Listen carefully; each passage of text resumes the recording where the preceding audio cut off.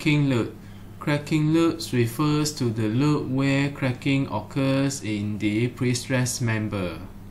The cracking load sets the limits of the validity of the equations for the elastic stress developed in the concrete.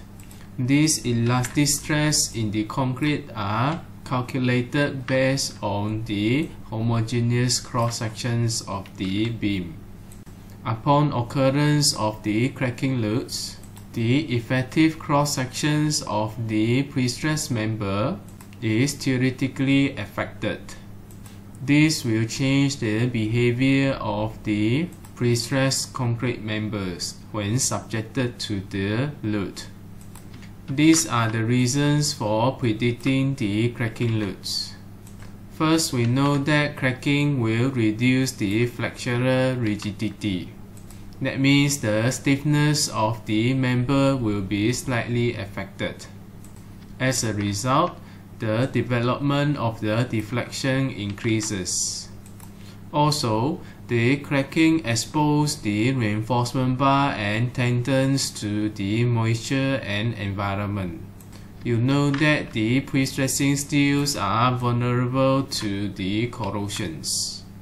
Cracking also reduces the fatigue resistance of the member.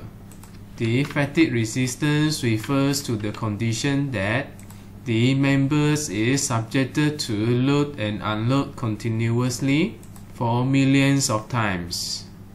Also, the cracks are also visually objectable in some cases, and it may lead to leakage of the liquid. For that, cracking is not preferable for the structures retaining the liquid. For prestressed concrete structure, sometimes cracking is allowed, especially when partial prestressing is being used. However, it is important to limit the crack width so that the negative effect of the cracking can be controlled. These are the criteria for limiting the crack width. First is the decompressions. It means that all parts of the tendon should lie within the at least 25 mm within the concrete in the compressions. Assuming this is the beam section, when subjected to the load, the bottom part of the beam is undergoing tensions while the top part of the beam is undergoing compression. When pre-stressing tendon is applied, depending on the tendon profile and also magnitude of the pre-stressing load, the regions of compressions and tensions may alter. Let's say now, assuming that we know this is the compression regions and this is the tension region. Within the compression regions, draw an offset line of 25 mm from the top of the compression regions and another 25 mm from the bottom of the compression region. With that, the regions between the two lines here are known as the decompression region.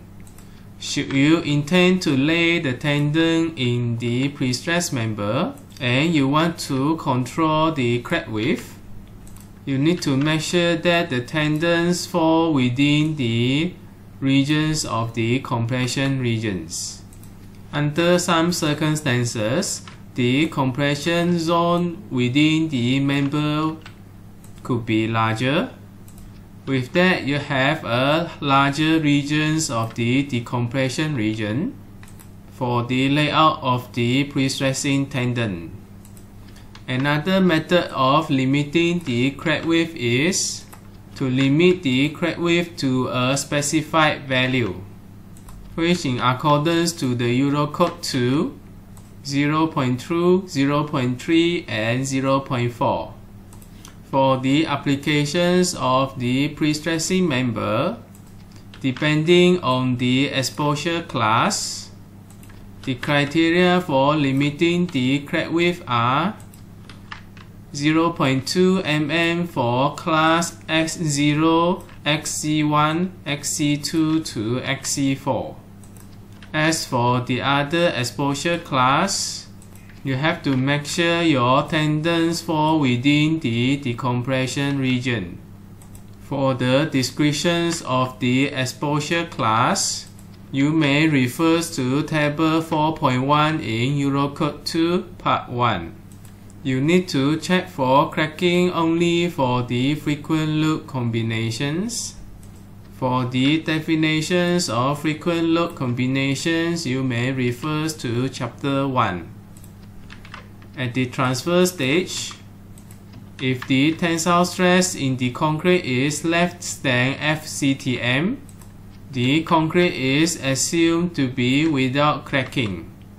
This explains the reason that at the transfer stage, the stress limit in tensions is limited by FCTM.